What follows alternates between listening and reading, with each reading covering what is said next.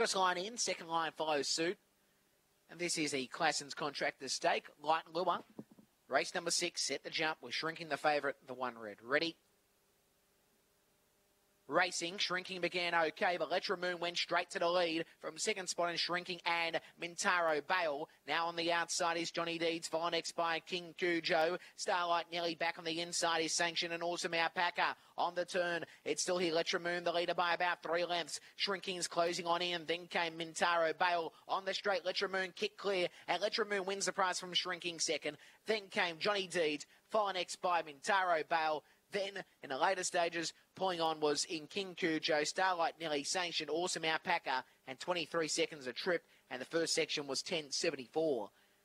10.74, the first section.